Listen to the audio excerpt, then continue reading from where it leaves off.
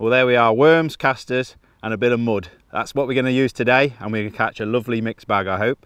Hopefully I'll show you exactly how to catch with these fantastic baits at this time of year.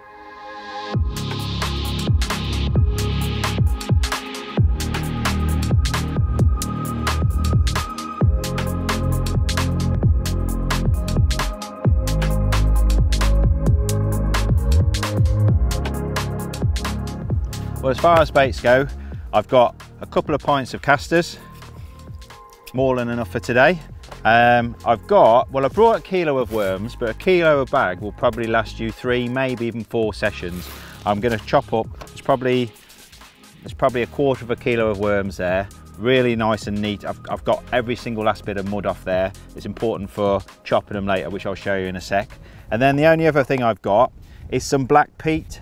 I've slopped some up already, and I've got some just some normal sort of dampness of peat as well. You could use the soil out of your sack of worms, so just riddle that off and you can use the soil out of your worms, or you could use worm cast or anything like that, but I prefer black sedge peat, not Irish moss peat, which is what you generally get a lot of garden centres. If you can find sedge peat, that's better. I'll just bring a bag, 1 or 2 bags like that is absolutely ample for today. I've just split one of those bags into 2 tubs, and I'm going to have a sloppy mix for fishing shallow, and I'm going to have a stiffer mix for fishing on the bottom. And as far as where I'm going to fish, I've got 2 margin swims and then a swim about 7-8 metres. And 7-8 metres going to be fishing up and down the sides. I'm just going to try and keep them down. If they want to come up, I'll try and catch them up. I'll catch them shallow. But that's it. So worms, casters and a bit of sedge peat. Well, you can happily use chop worm scissors or normal scissors or whatever to chop your worms, but a much quicker and effective way I find is with a kitchen Roto Chef chopper. These are for chopping herbs and condiments and things, and you can get them from all sorts of online shops now, and you've got a pull release and it just makes mincemeat of worms. And as long as your worms are completely clean, you've got no fibres, no mud or stones or anything in there, it'll work brilliantly. So I'm just going to take a big dollop. I'm probably not even going to chop all these up to begin with. Just one big dollop in there. So I've probably only got 2/3 of those in there. Pop the lid on, and then 3 chops, and you can see it's already chopped it into lovely little bits. And I'm going to keep going another 4 or 5 times.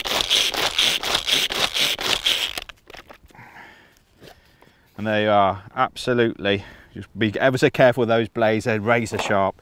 But there we are, perfectly minced worm. You can go even fine if you want it into a soup. And obviously if you want some coarser bits of worm, just pop some in and chop them up with scissors. But that sort of consistency, about the size of a caster, is all I'm after. And that's took seconds, far quicker than using scissors. And so half of that is going to go in my slop mix, and the other half is going to go in me stiffer mix. And that's that. And then about the same amount of casters. You could measure this out, but it's really, you know, I'm not too bothered about measuring quantities and that, because I will add and subtract. I'm not doing a massive batch all in one go. I'll just add and subtract if I need to. So there we are. I'm going to mix that all in. This is quite a sloppy mix, and as you can see, there's actually not a lot of worm and caster in there, but there's enough to get these fish excited and get them to take your hook bait. I'm not giving them loads and loads of feed. That's the beauty of this black peat. It makes a lovely rich cloud, but there's no feed. You're not giving them fish meal, you're not giving them ground bait. And at this time of year, with it being red hot, the fish aren't always that hungry. So I'm giving them maximum attraction, but only a few casters, a few little bits of worm in there each time. And then the other mix, again, I'm just going to mix it all in, and I might just add a tiny bit of water. All I want to do is be able to squeeze it into a slightly harder ball. So I'm just a tiny amount of water. I don't want it to be a sloppy soup. Just going to add a little bit of water. And there you are. Maybe a touch more. Oh, like a skimmer or something jumping down the side. And there we are. So that's it. I can make a little ball, a stiffer ball that will go straight down if I need to get them on the bottom. And that's what I'm going to be feeding, either sloppy or stiffer balls, or just loose fed casters. And we're going to mix and match between the 3 and see what's best on the day. So the only other thing you definitely need is a tub of water and a towel, and that's it.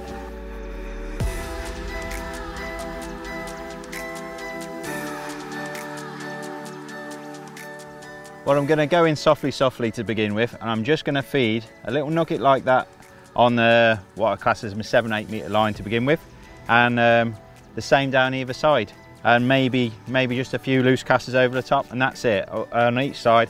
And we're just going to regularly keep potting in some of the peat mix and loose feed casters, and down the sides I'm fully expecting to loose feed casters more than feeding the worms. So anyway, so that's what we're going to feed at the start.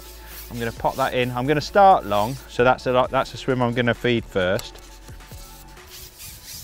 And I'm going out, it's a top kit and 3, but I'm actually holding the 4th section, so between my number 5 and number 6 section, I'm actually going to feed, I'm lining up with the fountain on the adjacent lake.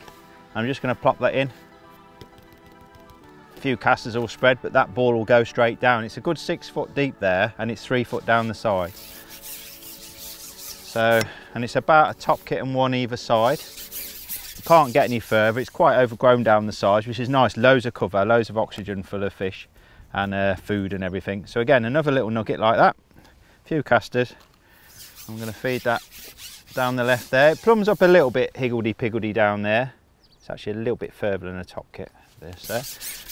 Top kit and 1, and then the same down the right. Now there's a pipe comes into my right, and last week we caught some barbel there, so I'm hopefully going to catch some more barbel down there. That's my bank for catching a few barbel if they're about.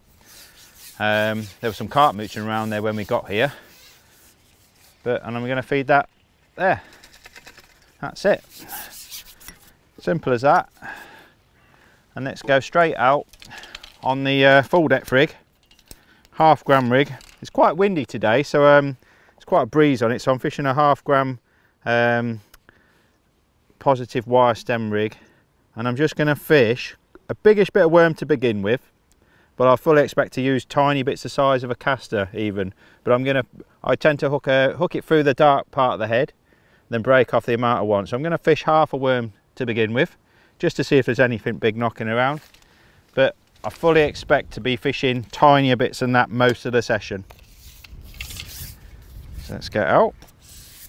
I've got a big toss spot on the end as well, and I will be toss spotting mostly. I might even, that's the large one at the moment, I might put the medium one on soon. We'll see how it goes, but we'll just keep potting it in and potting it in. We've not fed a lot of bait. It's more peat than bait, so I'm fully expecting, you know, a quick response. Sometimes carp are straight on the scene, but there's always a few skimmers and silverfish knocking around if not. Nice positive rig. I've got number 9 droppers to show up everything, just a bulk and 2 number 9 droppers. And I'm fishing 4 inches of 012 to a 16 MXC1. I've got a mixture of shallow rigs as well to try. Cool, the wind is getting up. But just because I want to experiment, I've set up more shallow rigs than I normally would, just because I'm going to use today as an experiment for myself really. So I can fish bits of worm, caster and banded caster shallow as well. I've got all 3 things to try. But on the bottom I'm just going to fish mostly worm, maybe a single caster if it's hard. But I'm going to give this probably 30-40 seconds. If I don't get a bite, I'll come back and I'll plop another little ball in. And I'm quickly going to start loose feeding a few casters over the top as well. Just ring that little dinner bell and find my catapult. Just keep dinking a few casters in. I'd like to get them shallow, but this approach means you can fish up and down in the water. And if you keep feeding, keep putting that worm mix in, you'll catch fish on the bottom that wouldn't necessarily come up shallow. So no bites on that. I'm just going to come back, put another little nugget in this big pot. Not so big this time, about the size of a conker. So that's squeezed together in a nice little ball, so it will go straight down. There's a lot of roach and stuff in this lake as well, so at least that's going to bomb through them to some quality fish on the bottom, hopefully. I don't mind making a bit of noise. Plop. You get a little bit of a black cloud as well for the fish to follow it down. And whilst we're doing that, we're going to just loose feed a pinch more casters. I'm not going to lash in bait yet until I know what's going on.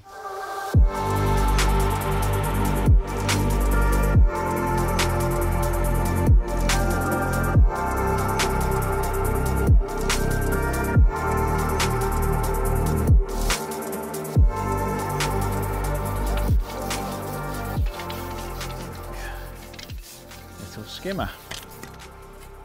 Lovely little lift bite that.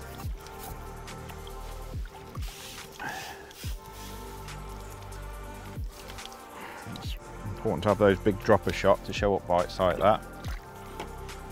And the other thing, blobs of slime, make sure you get every last little bit off before you go back out. And that bit of worm still good to go. It's the beauty of worm. There's a bit more slime there, which I missed. That's the beauty of worm, is you can catch several fish on the same hook bait. Let's try a bit of sloppy Pete this time. See if we can get them up in the water as well. This is a lovely sort of top and bottom approach. Start on the bottom, catch a few fish there, see if they'll come up, and on a good day you'll be able to catch really well shallow, and then when it goes quiet, drop back down again and you catch a few on the bottom and just keep working between the two. Whenever you got time, just throw a few casters down one or both of your edges.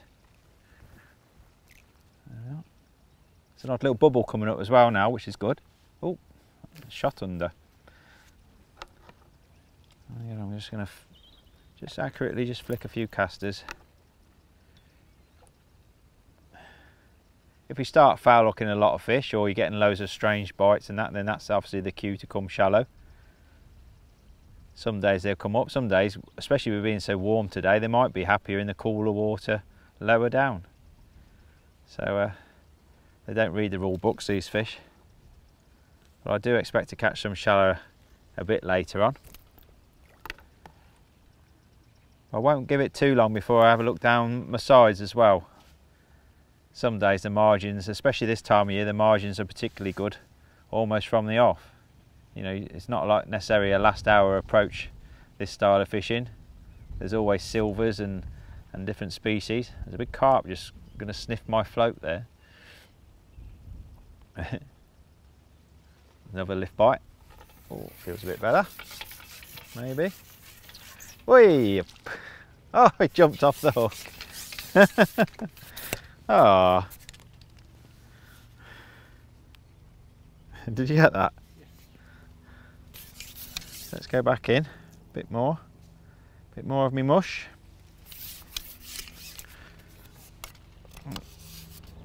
And that amount I mixed up will probably last me about 3 hours, you know.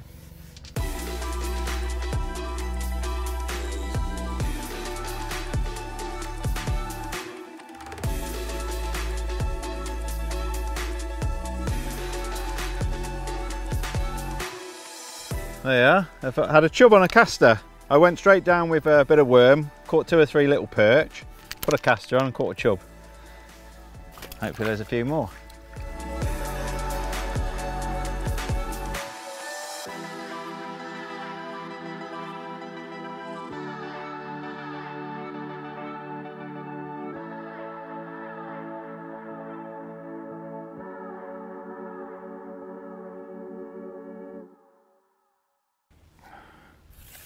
Now this might be a barbel the way he's pulling.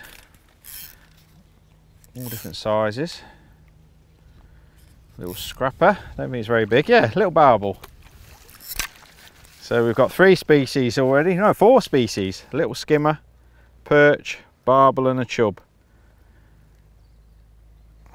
Lovely little barbel. Right, it's been a bit hard on the bottom on that longer line, but I'm convinced they're up in water instead. So I'm going to pop a little pot on. I've been throwing a bit of slop, but I'm going to also just plop some accurately and try and lower the rig in with it. With a tiny bit of worm on the hook, and see what's about. I'm sure there's fish up in the water, and it just might be a day where they're just happier up in the water than on the bottom. We've caught some barbel and chub and a hybrid on the down the side, so they just don't seem to want to be on the bottom in 6 foot of water out there, which is not too surprising, I suppose. I'm going to swap between worms and casters. Sometimes worms is better, sometimes they show a preference for the casters, but feeding them both together we've got options. Oh, that was one. They might be even shallower than that by the looks of it. There's a little fish on the end. There we are. Yeah, that's what the culprit is. Another perch. So what I'm going to do, I'm going to, oh, that one fell off. I'm going to put a caster on instead. And I might even try a banded caster in a bit.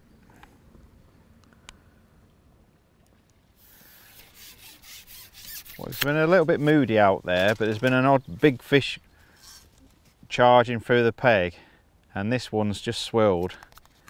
I saw a flash of orange, and I think we're connected to a carp, a big ghosty I think it is, which is good fun on 8 to 10 slick.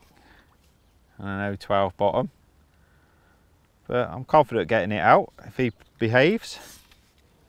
What I'm going to do is keep throwing some casters, a little bit more slop out there whilst he's there. Maybe if we get a few of these out the peg it will settle down, but they just seem to be gate crashing through the peg a little bit. But it's a lovely looking fish, so it'd be nice if we can get him out.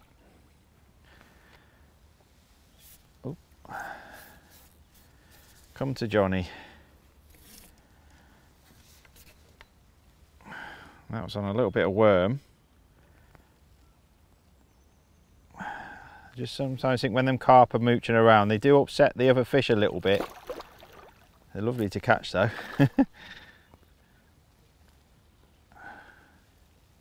Go on. Let's just wrap round him now. Come on. Yeah, it's just wrapped round his fin just then. He was definitely in the mouth when I hooked him, but he's just wrapped round one of his pecs, I think. That's it, he's coming back the right way now.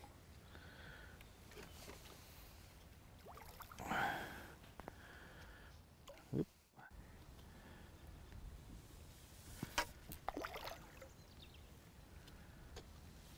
There we are. Yeah, that's him. Yeah, he was in the mouth, he just wrapped round his pec. Well, he wasn't coming off, well hooked. Fine with the scourger. Nice looking fish. And the worm's still good to go as well. Catch another one on that. Let's have a look at him.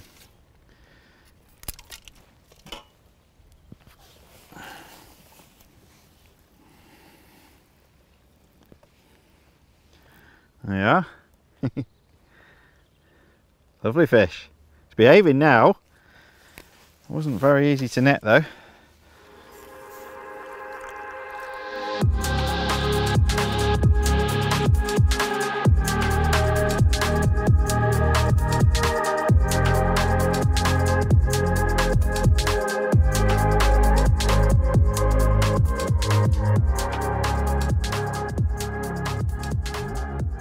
Well, shallow fishing's been a bit weird. There's been big carp milling around. I've had a couple of flying skimmers, but none of the F1s or Ida I was expecting.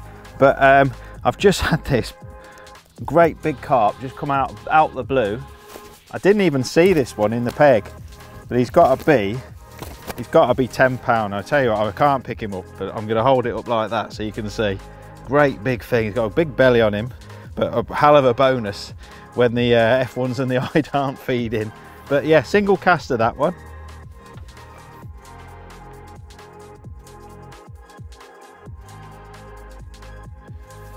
I've just seen another big dark shape just come in.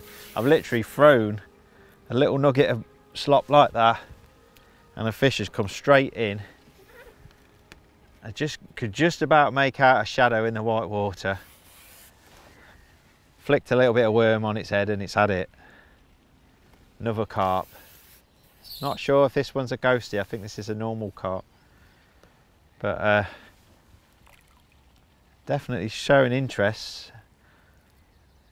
It was probably a couple of feet off the back of the feed, but that's not uncommon. Just flick the bait past the, ooh.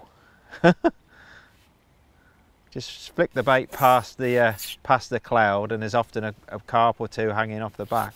Ooh, they are angry fish.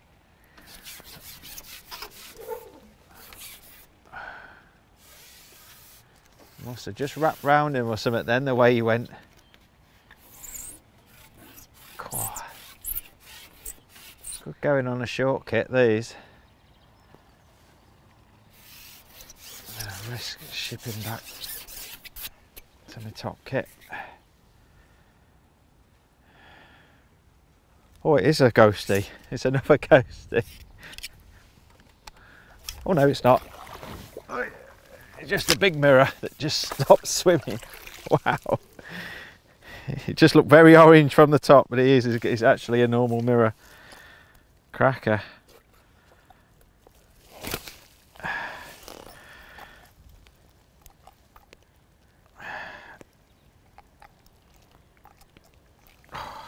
Very lean fish. I'm not going to pick him up. He's got a lot of fight in that one still, I think. Wow.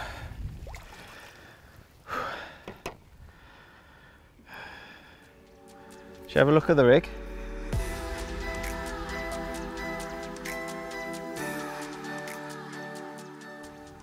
Right, I've just caught that fish, so I'm going to prime the peg, throw a little bit more slop in, and let's have a look at the rig I just caught it on.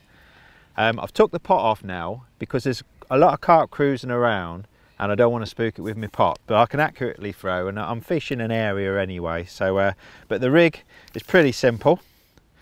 It's a little tiny 0.1 gram float, and it takes 3 number 12s.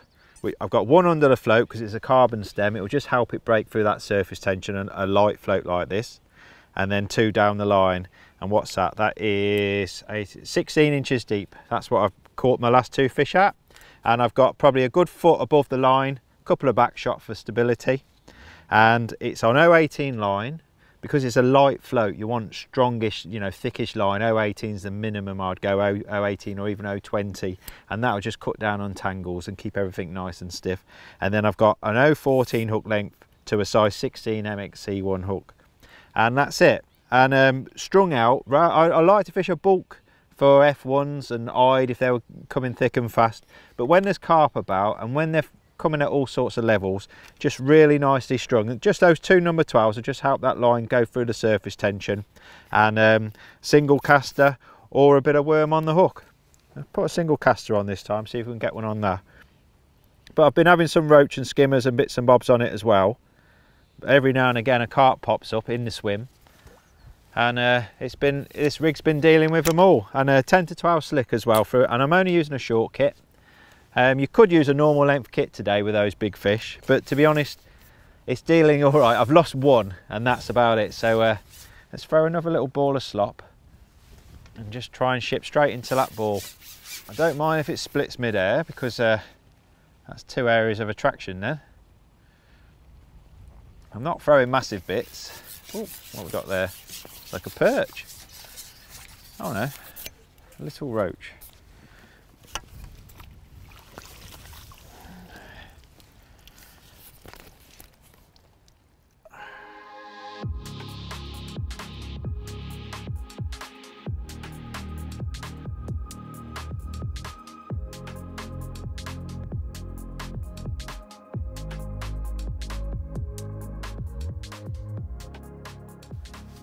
Surprising what you can get in on this gear though.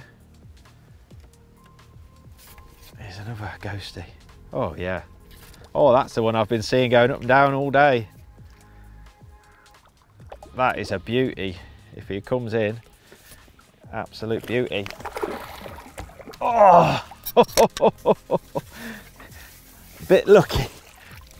That is an absolute stunner. I'm not sure, is that a nice fish to end on? Absolute cracker. I might try and catch another one, but I think that's the perfect fish to end this film on. Bit of worm, bit of slop, There's a few casters, and it's amazing what you can catch. Let's have a quick look at him, and I think that's a perfect fish to end on.